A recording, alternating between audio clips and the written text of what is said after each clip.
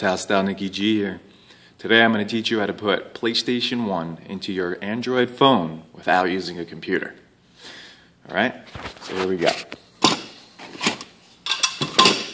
First thing that you need to do is take this here and put it into your Google search. When you get your results, choose the zippyshare.com website. First thing you want to do though before you do any of this is go to your settings, make sure you go into your security and check install from unknown sources so you can install this stuff onto your phone. Every Android phone has it, at least from my knowledge. Put this in, go to that site, download it. Okay?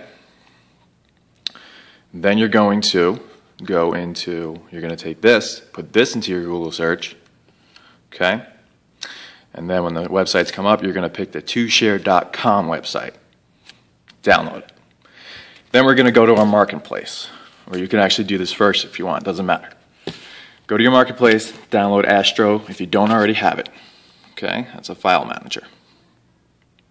And then you're going to go to the marketplace and you're going to download Zarchiver.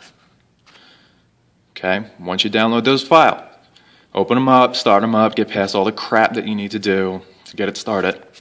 And then we are going to go into Astro. We're going to create a folder. We're going to call it PSX. Open that folder, and within that folder, you're going to create another folder and call it ROMs. Okay? Then you're going to move the PlayStation emulator that you downloaded from this one, and the BIOS file, that one, and you're going to move those to the folder that you've created, PSX. Not the ROMs folder, which is within the PSX, just the PSX. Okay? After you move those,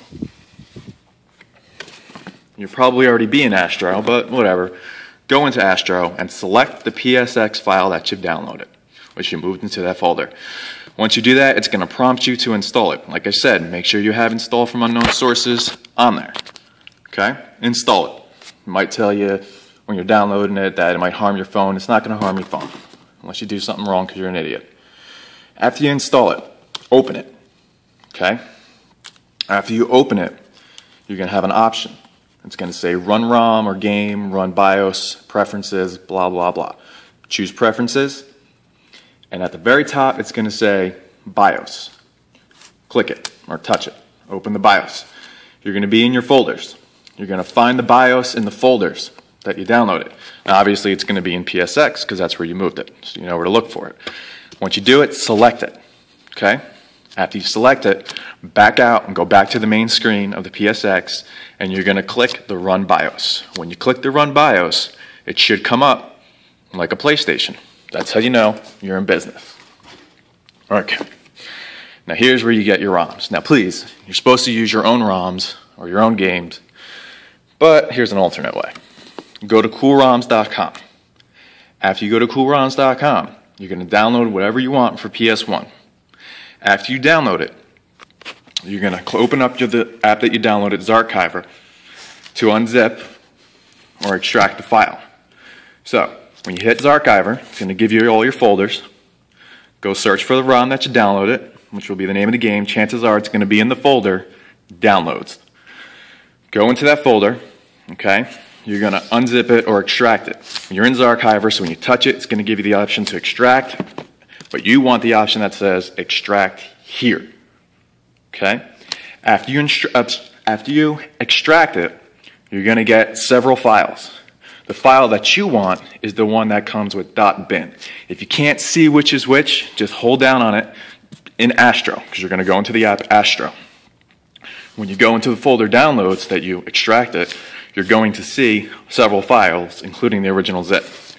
You can pretty much delete all of them, except the one that's .bin, because that's your game. So what you're going to do is you can hold down on it and hit Preferences. Usually the one that takes the longest to load is the .bin file. Once it comes up, it'll tell you blah, blah, blah, .bin. That's how you know it's the one you want. Copy that, okay? When you copy it, move it. Astro lets you do all this. It's really easy. You're going to move it to the PSX folder, and when you open up the PSX folder, you have the ROMs folder that you created in there. Open that. drop it in there. This way you have a nice place for all your ROMs. This way when you go into the PSX game, they're all in one spot. And that's pretty much it. So basically, after you do all that, you just go into it, you hit run game, run ROM, whatever it says, choose your game, and you're in business. Go to your preferences, pick the type of on-screen, what the fuck they call it, controller that you want, whatever, the layout, and you're good to go. So there you go. That's how you do it without using a computer. And I'm going to try to look up some more stuff, let you guys know how to do it without using a computer. Got a couple more things I want to put up here that I found out. Alright, so there you go. Oh, and by the way, if you screw anything up, I'm not responsible. But you shouldn't.